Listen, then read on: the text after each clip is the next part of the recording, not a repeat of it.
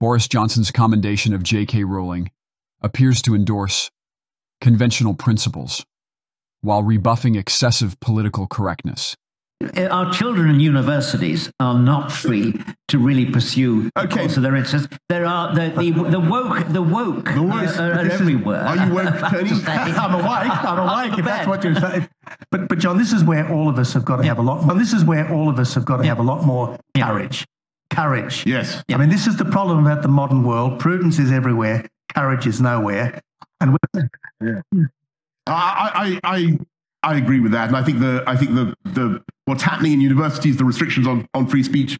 You know, JK Rowling being demonized when she's probably done more to encourage young people to read around the world than any other person I can think of. I mean, she's a modern saint, and it's unbelievable what they're saying about her. And by the way, what's so crazy is what she says about gender is, of course, what 95% of the population secretly think, but don't have.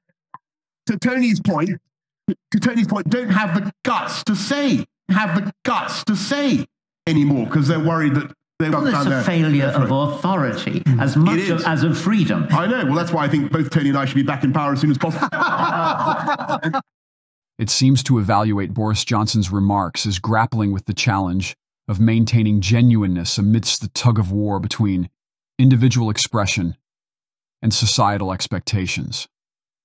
Boris Johnson's commentary on JK Rowling's stance on gender reflects a stance favoring the preservation of traditional concepts of gender identity and expression.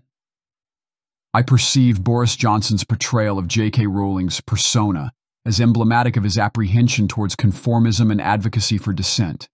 It underscores apprehensions regarding autonomy, authenticity, and the quest for significance in a multifaceted and evolving society, indicating that the public discourse and interest articulate widespread concerns about freedom of expression, political correctness, and cultural norms in the face of encroaching progressive ideologies.